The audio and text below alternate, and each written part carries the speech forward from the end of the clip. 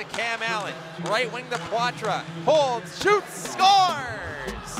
What a goal by Matthew Poitras. Top shelf, and it's 8-6 on a power, or maybe an even strength goal. It was very close. It's a 2-goal game. And here come the Bulldogs over the line. Nice feed, deflection, they score. What a goal! A beauty right there. And Jack Guy was able to get a stick on it for what could hold up as the OHL play of the night's cutting. That has to be a strong contender for play of the night, as Jack Guy was already sliding towards anticipation time. And the puck is chipped out here by Noah Sador ahead. Here's a chance, a shot, they score!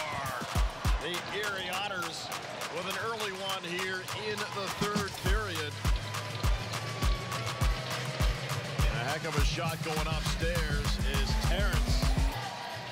It looked like there was no room up in that top corner. Looked like Simpson had... Conyon nearly had Sudbury score. Top line out there, the Kraken prospect Goyette spins off Schmidt. Goyette to the net, and he scores!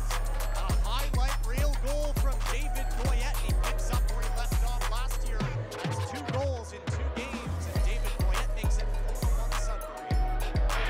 Only 7 seconds left in overtime. Here's Morrison, scores!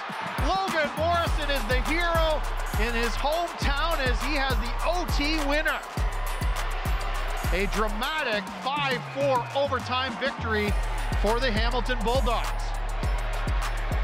Well, he is the last guy on this roster that you want shooting that puck.